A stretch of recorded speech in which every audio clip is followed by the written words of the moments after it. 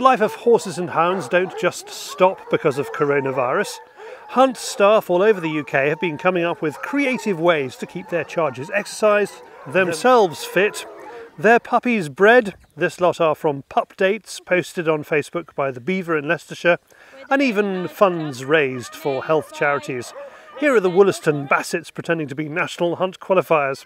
And here's Ledbury Hunt Master David Redvers on his hunt's own finances and how they have coped.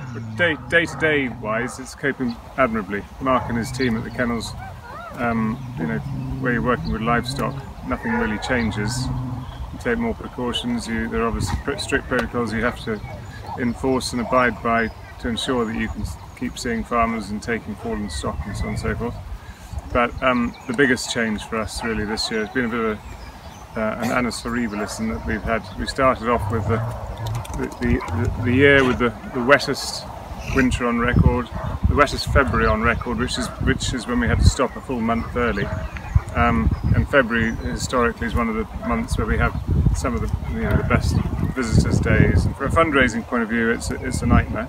And normally during the summer we'd be having puppy shows, hunt auctions, we'd be having farmers' suppers, hunt ball, all those sort of things that really bind. Not only do they bind the sort of social fabric of the hunt together and the local community, but they also are our biggest fundraisers. On the subject of local landowner relations, difficult during lockdown, Ledbury stud groom Victoria Hallis has been on a sponsored bike ride past farmers and landowners in the Hunt's country.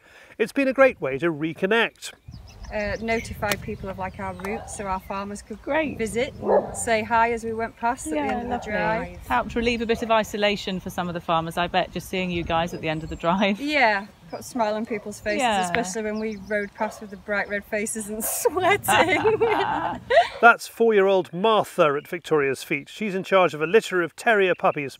And once she's sorted out which animal does what, it looks like she has a promising future in the field. There's no better way of social distancing than being on a horse. Hunting when we get going will be, from a practical COVID point of view, it'll be entirely feasible. I can't see any problem with it whatsoever. People just have to be sensible. Not turn in the right.